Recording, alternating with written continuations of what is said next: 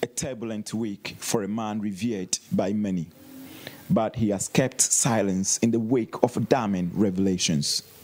Sunday's church service in an auditorium he built was to create a platform for him to break a dead-long silence. Awaiting congregants without a shred of doubt, many were anxiously waiting for Rev Kusi Boateng to break his silence. The selection of songs, whether by default or design, spoke to the conscience of every single person who attended the Power Chapel Church today. You are a destiny changer.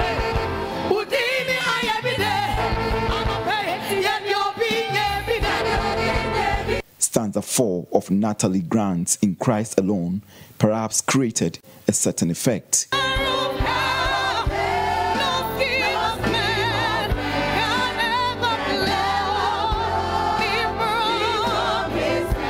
On and on.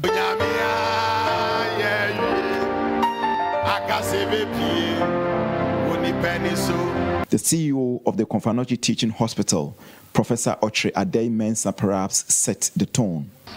I'm sure many of us have heard some allegations that have been made against our father, the Reverend Victor Kusi Boateng. As difficult as it is, under these circumstances, the best is to leave the established institutions of state to deal with the issue. Incidentally, the case has been reported to Shraj, and I'm certain that Shraj would write to him if they haven't written and give our father the opportunity to tell his side of the story.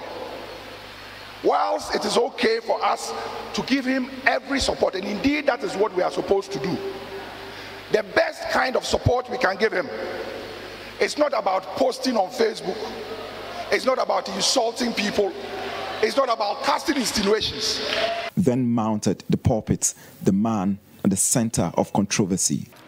A lot of you were excited when you see your father up there, always happy. Papa is up there, Papa is up there. But when you are up there and you are fighting up there, then some of you are crying. How can I go up without fighting the demons in the air? Member of Parliament for North Tong, Sammy Okudzeto Ablakwa, has been accusing the Secretary to the Board of Trustees of the National Cathedral of conflict of interest in a 2.6 million cedis loaned to the Secretariat. He has also been accused of double identity. But in all this, he has said he will remain quiet and allow the laws to take its course.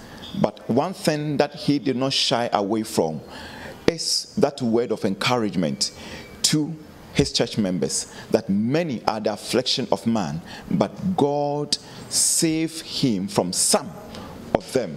And his emphasis was on the some. But again, he told his congregants that he is well.